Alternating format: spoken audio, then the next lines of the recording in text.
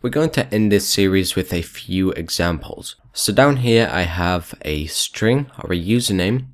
I then have an email. I also have two URLs.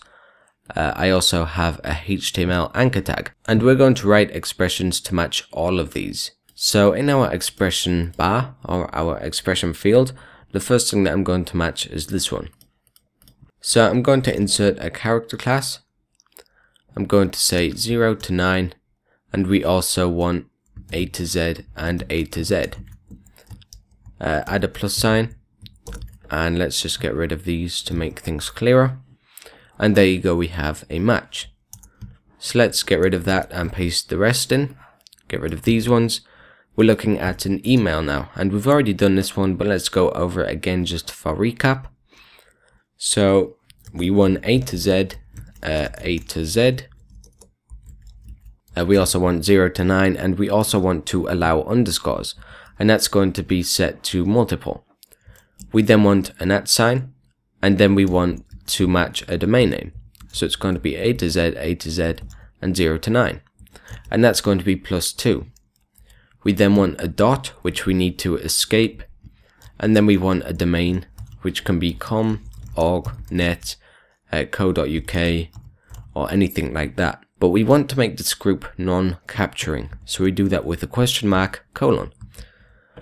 I also want to capture the whole email. And I also want to capture the domain name.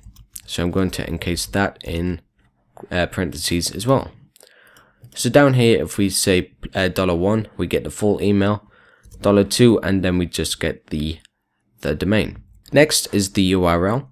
The first thing that we want to match is HTTP or HTTPS. So we're going to say HTTP : / and let's get rid of this. But we also want to match this one. So add the S. Great, now it's not matching this one. Well, all we have to do is make that colon. And by the way, we should escape these just so regex knows that they aren't delimiters. And let's just add another name down here. So example.com, and you'll see why I did that soon. So we have our HTTP. Next we want to match this part of the domain. So we're going to add a non-capturing group. And this is going to be A to Z, 0 to 9. And this is going to be plus. Oh, this should be a character class. And then we want to add our period, but it has to be escaped. And then finally we want a non-capturing group. We want to allow com or org or net and the rest of them. Now you see why I created this here. We're matching these ones successfully, but for some reason this isn't working. And that's because we're looking for HTTP, but it doesn't exist in this one. So I'm going to add parentheses around here, and I'm going to make it optional. And we also want to make that non-capturing. So there's our URL expression. Next, we want to match a anchor tag. Now this one is going to be a little different. So let's get the skeleton, if you will, sorted out. So we have a href, and then we have the closing tag. We need to escape this, so regex doesn't think that this is a delimiter, and now we can continue with a regular expression. Now before we do, I just want to add one more example, and I'm going to change these to single quotes. So now what we have to do is allow this to be either double quotes or single quotes.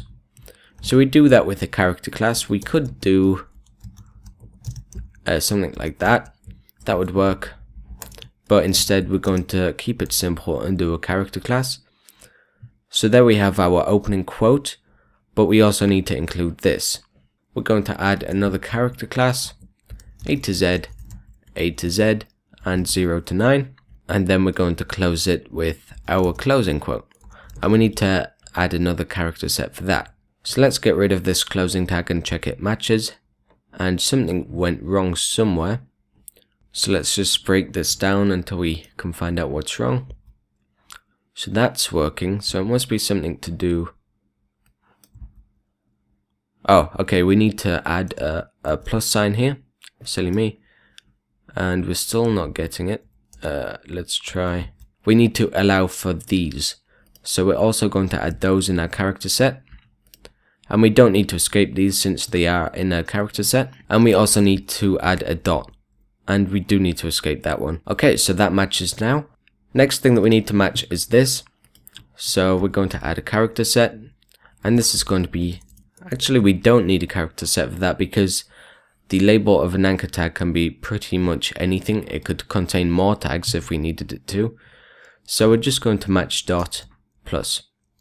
And then we just need to match the closing tag. So let's add that and escape that slash. Now if we go in substitution, type $1, we're not getting anything. And what I want to do is I want to capture the URL. And I also want to capture the label or the name. So I'm going to add a parenthesis around the URL, like so. And now we get the URL. I also want to capture this label. So we're just going to add a parenthesis around there, and now we have our two groups. Now we haven't covered every single aspect of regular expressions, but do go to regexer.com and look through this reference. You don't really need to know every single symbol, but it would be helpful to just play around and learn as much as you can.